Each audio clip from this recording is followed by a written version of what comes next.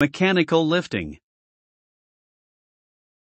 By the end of this lecture, you will be able to describe the four main causes of crane accidents, describe pre-use inspection criteria for hoisting and rigging up equipment, describe how sling angles affect sling capacity, describe safe manual handling and lifting practices, and describe safe forklifts lifting practices. Crane lifting. The major causes of crane accidents includes overturns, falls from crane, mechanical failure, and power line contact. The operation planning steps before startup includes 1. Level the crane. 2. Be aware of job site restrictions. 3. Barricade areas within swing radius.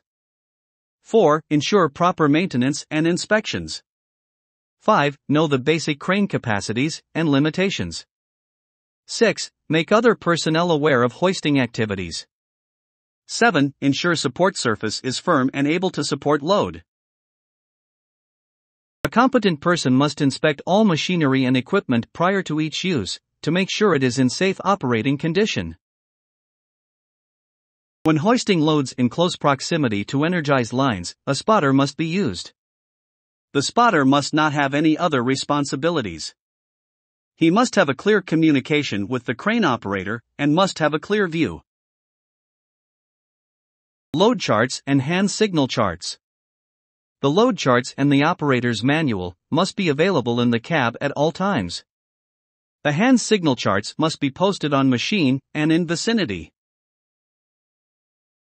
The main causes of crane operations failures includes improper hitch, exceed rated capacity, damage during lifting, center of gravity issues, homemade lift point failure, and damaged or fatigued equipment.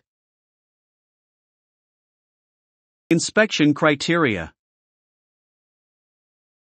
Operators must ensure that rigging equipment has permanently affixed and legible identification markings as prescribed by the manufacturer that indicate the recommended safe working load. Each day before being used, the sling and all fastenings and attachments shall be inspected for damage or defects by a competent person designated by the employer. Additional inspections shall be performed during sling use, where service conditions warrant. Damaged or defective slings shall be immediately removed from service. Wire rope inspection. Look for kinking, crushing, bird caging, deformation, excessive broken wires. 10 randomly distributed broken wires in one rope lay, or 5 broken wires in one strand in one rope lay. Look for core protrusion, main strand displacement. Wire rope winch lines. The out-of-service criteria of the wire rope winch lines includes 6 randomly distributed broken wires in one lay, or 3 broken wires in one strand in one lay, or 1 broken wire at end fittings. Sheave inspection. The grooves of the sheave must be smooth and free from surface defects which could cause rope damage. Web sling inspection. The synthetic web sling shall be removed from service in case of cuts, tears, burns, punctures, illegible tag, or broken/worn stitches. Shackle inspection. Look for 10% wear in the bow, 10% wear in the pin, any unusual bends, any change in shape, cracks or sharp nicks, modifications such as pin replaced with a bolt. Fiber rope inspection. Natural and synthetic fiber rope slings will be immediately removed from service if any of the following conditions is present. 1. Variations in size or roundness of strands. 2. Distortion of hardware in the sling. 3. Powdered fiber between strands. 4. Discoloration or rotting. 5. Broken or cut fibers. 6. Abnormal wear. Check the interior of the rope for broken, melted, and/or powdered buildup. Chain slings.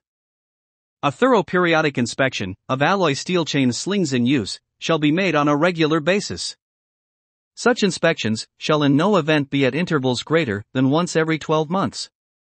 The employer shall make and maintain a record of the most recent month in which each alloy steel chain sling was thoroughly inspected. Snatch block inspection. Check for lateral wobble, flange wear, lubrication, or pin wear. Crane hook inspections. Normal service, to be performed yearly.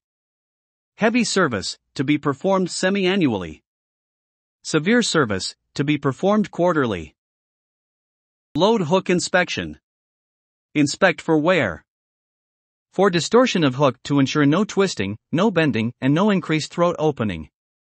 For cracks, nicks, and gouges. For hook attachment device.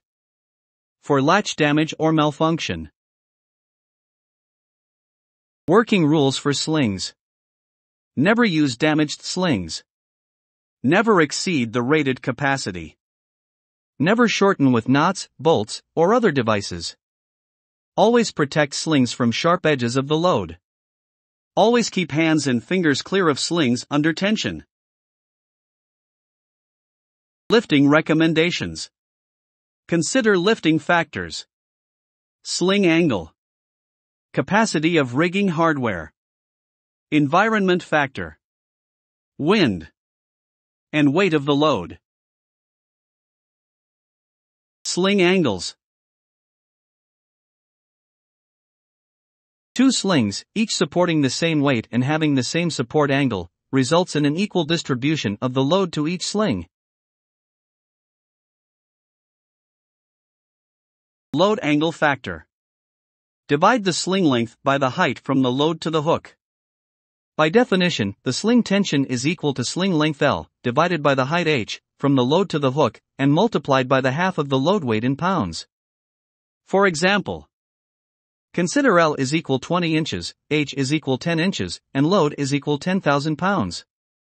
L divided by H is equal to 2. The sling tension is then equal to 2 multiplied by half of the load, which gives us a result of 10,000 pounds of tension on each sling leg. Manual lifting. Safe lifting practices. Stand close to the load. Bend the knees, not the back. Grip with hands, not just fingers. Bring the load close to the body. Arms tucked is in weight centered. Lift with your legs, not with your back. Lifting and carrying. Move slowly with small steps.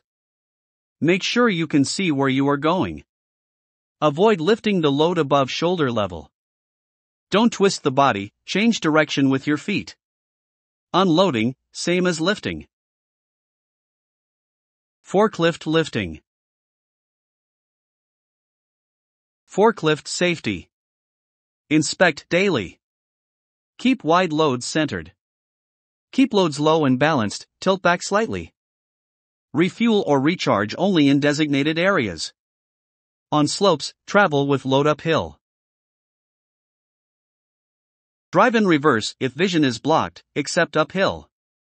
Back out slowly and check behind you after unloading. Park on flat surfaces with forks tilted forward and lowered, block wheels if on a slope. Lifting and carrying. Don't lift or carry people unless forklift is equipped to do so. Never overload the forklift. Do not travel with forks raised higher than needed. Thank you for your attention. Please hit like and subscribe to our channel in order to help us produce more content like this one. See you in the next video presentation.